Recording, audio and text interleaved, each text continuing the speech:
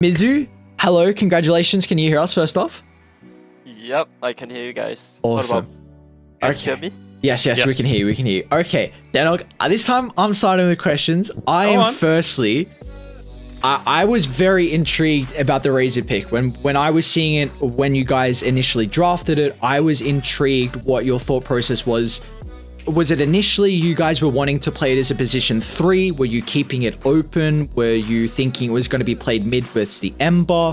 When did you really decide of the position for it? I think when we picked it, we already decided that it was going to be like a flex pick for like all 3 of us because it's good against the Ember mid, first of all. And their supports can't really do anything to the Razer once he gets a BKB, regardless of the role. Yeah, I think that's when we decided where to put our Razer and take it. It's a very strong hero right now, this patch as well.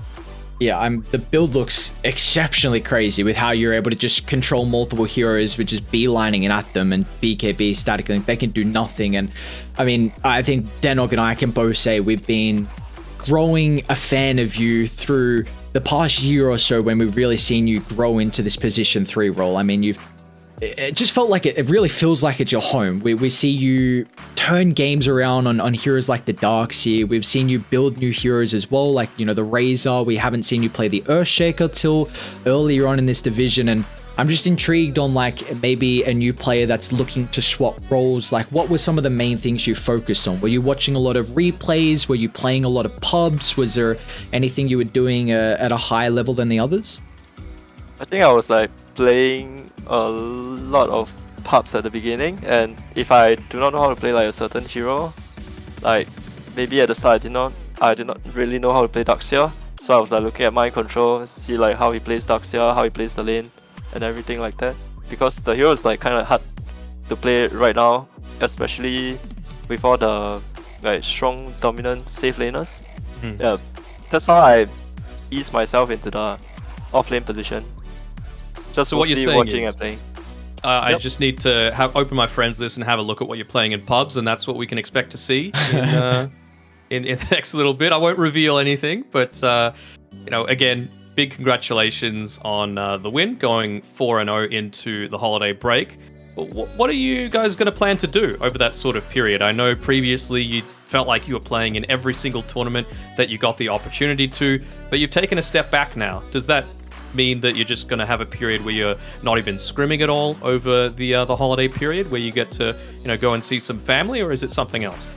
I think for Singaporeans, we are kind of like with our family most of the time, but I think everyone is like going to take a break for a bit, because like we don't really have tournament until like next year, like early next year. So like there's no reason for us to like scrim so hard, because there might even be a patch, right? Who knows? Right. Like that's something we will have to see.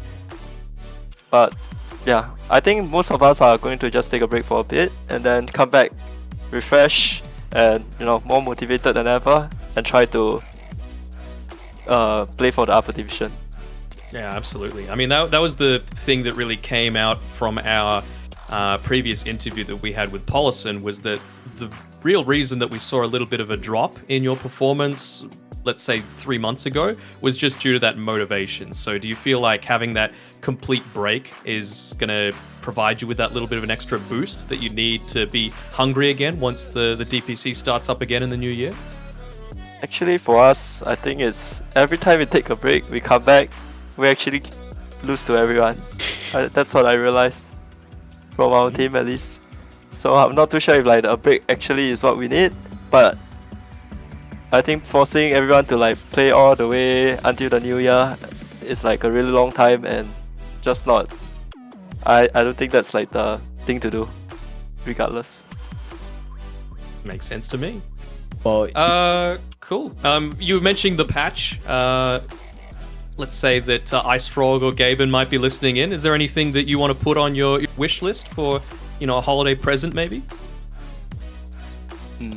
Let me think. I can't really think of like... What do you hate coming up against? He wants Naga as a viable 3. That's what he wants. That's true, actually. That would be good for you. Give Naga a song talent, that would be nice.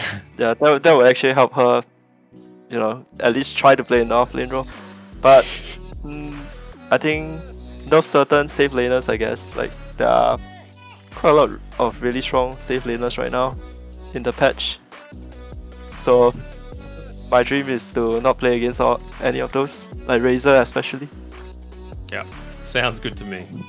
All right, well, thank you very much for joining us again, Mizu.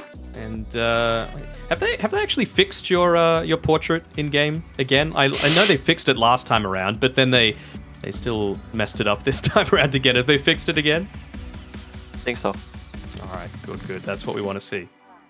Let's go. Real Mizu showing. Congratulations once again. Even though you're apparently versing very difficult safe lane heroes, it seems to be that you are dominating a majority in all of the games here. You guys 4-0 to kick off Division 1. It's been a treat to watch. Enjoy the break.